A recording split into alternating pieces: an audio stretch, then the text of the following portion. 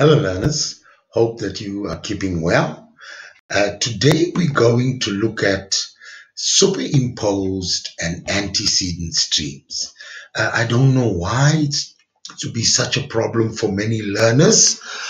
They don't seem to identify the difference between the two and explain them. So I'll try today to emphasize the differences between these two so I can get my face out of this place and we can get going. Okay, so let's look at firstly the superimposed stream.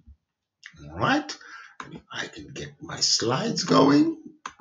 Yes, that's our superimposed drainage. All right, now let's look at what happens here. If you look at the first little sketch here, you notice there's a ridge that has formed there. Okay, and when we go to the second photograph, or diagram rather, you will notice that layers of rock have formed over the ridge. Eventually, what actually happens is a river then forms on that landscape or layers of rock.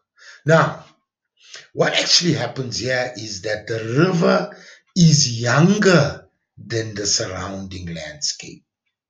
Okay, that's one point you need to note. So there was a ridge, layers of rock formed, and then the river formed.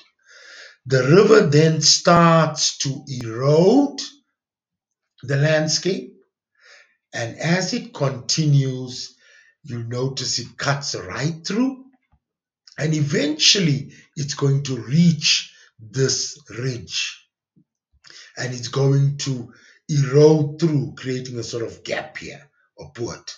It cuts right through the ridge.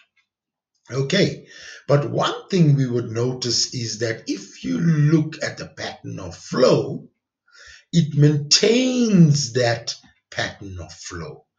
All right, it doesn't change. That's what makes it superimposed.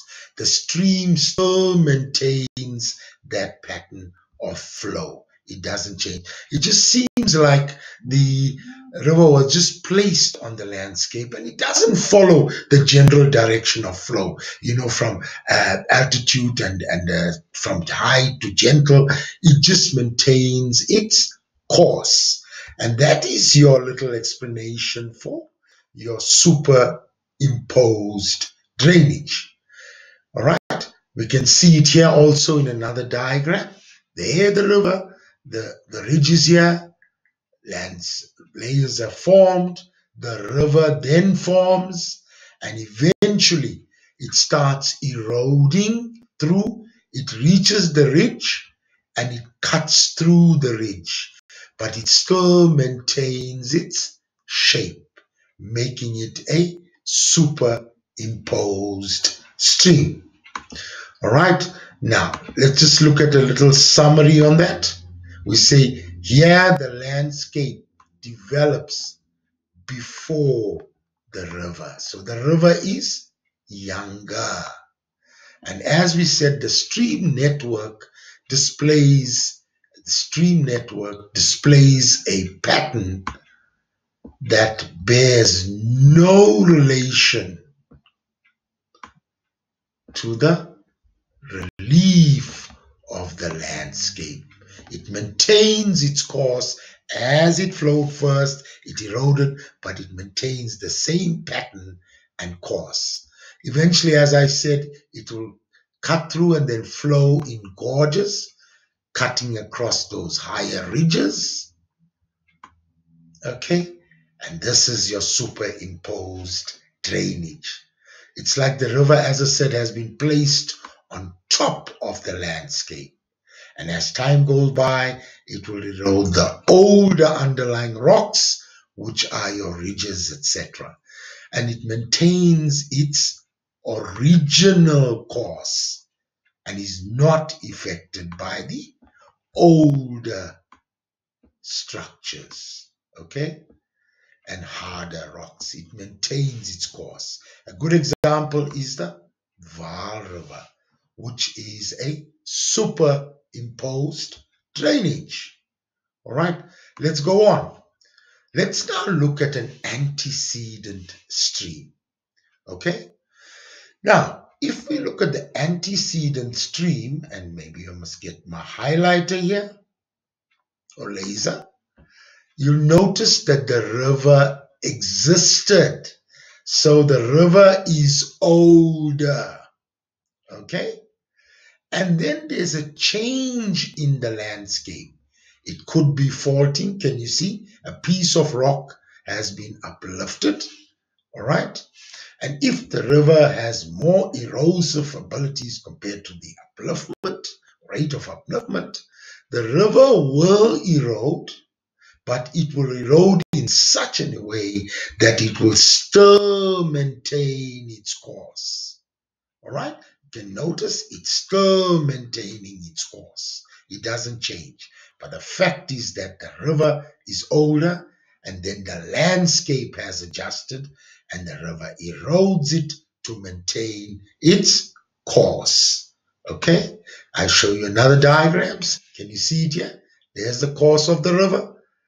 Folding has happened, but the river cuts through and maintains it. Same thing with the faulting here. Can you see it? The river flows. It flows in the same pattern. All right, its original pattern, even if there's upliftment. Okay, so let's look at a little summary on this. And let me get my pen down here, or highlighter rather. The river developed its course before the highland areas formed. That means the river is older. And after the river formed, then only we'll have things like warping, folding, faulting. An important point to note that if the rate of down cutting, that means downward erosion, all right, of the river is greater than the rate of upliftment, okay, then the river was able to maintain its pattern. So the rate of down cutting or downward erosion must be greater than the rate of upliftment. It's cutting, all right, a gorge through the land that has been uplifted. So just in summary, the superimposed is a younger stream. Landscapes have developed, and then the river forms, but it cuts through the landscapes and through the ridges and maintains its pattern. The river is younger. In antecedent, the river was there, right? It's older. And what has actually happened is that the river then, if there's upliftment, the river then erodes the uplifted surfaces if the rate of down cutting is more than upliftment, and it maintains its course. I hope that makes it a little clearer for you learners. All the best.